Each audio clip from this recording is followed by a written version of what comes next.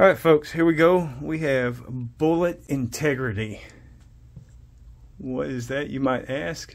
Well, first off, we got the Barnes. We got the Barnes Vor-Tx 6.5 Grendel. What we're going to do is we're shooting, we're going to get the expansion, then we're going to hit a 1/2-inch board, a little bit of water, another 1/2-inch board. And what we're seeing is what's left of this bullet, the integrity after expansion, how well the bullet holds up. I mean, it's not just, is it a lump? It's how chewed up is it, is what I'm getting at. How much breaks off, things like that. It's the bullet integrity test.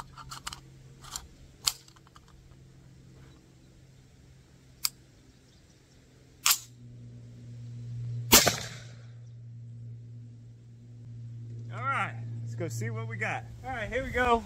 Bullet integrity. Blasted the flower, got the expansion going on. Went through the two boards. Did a nice little roundabout in the other one. Tuck in the shirt. So we'll go ahead and take a look at this. All right, folks, here we go. 6.5 Grendel. This is the result of the bullet integrity. That's where we hit the flower, hit a board, hit water, hit another board.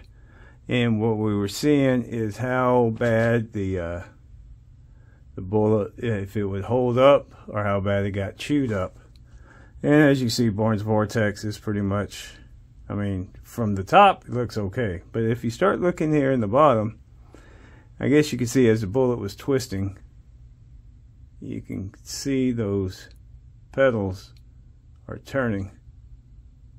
You know, they're twisting as they're going through that wood right there and catching. I mean, there's a noticeable one right there, and you can see those other sprawls. We got top to bottom 6.4. We got 20, another 20,